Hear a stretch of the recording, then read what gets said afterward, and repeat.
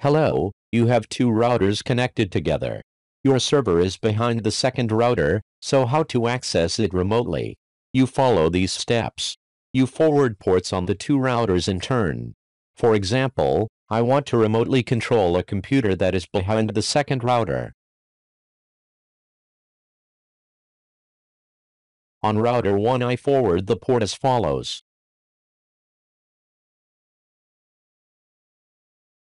I forward port 3389 to the external IP address of router 2.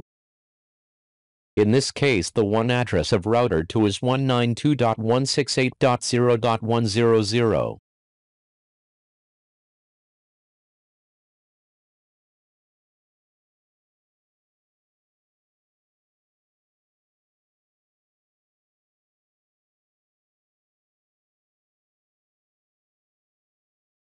I have completed the port forwarding on router 1.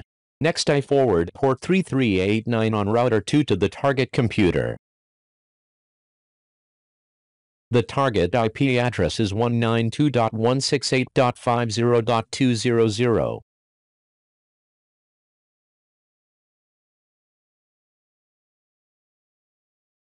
On router 2 I forward port 3389 to the IP address 192.168.50.200.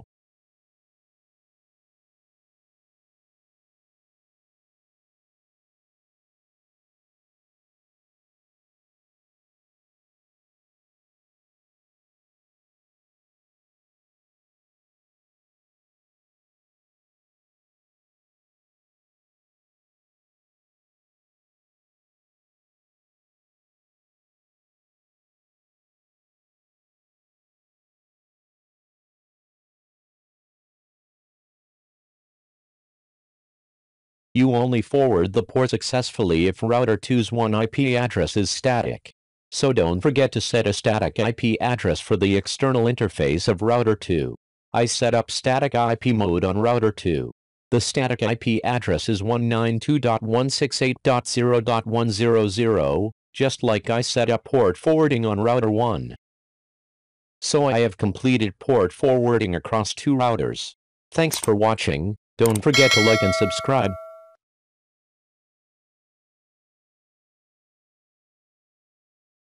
Port 3389 is forwarded from router 1 to router 2 and then to the target computer in turn.